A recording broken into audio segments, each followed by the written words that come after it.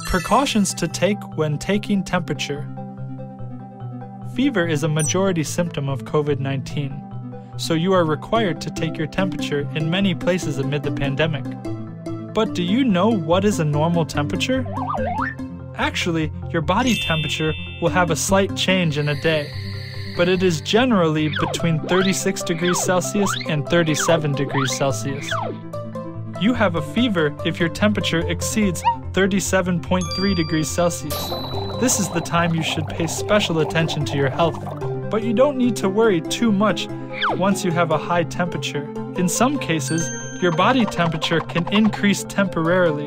For example, after doing strenuous exercise, after eating a hot meal or drinking hot water, or when you are particularly excited, your body temperature will increase slightly higher. So don't do any of the above before taking your temperature.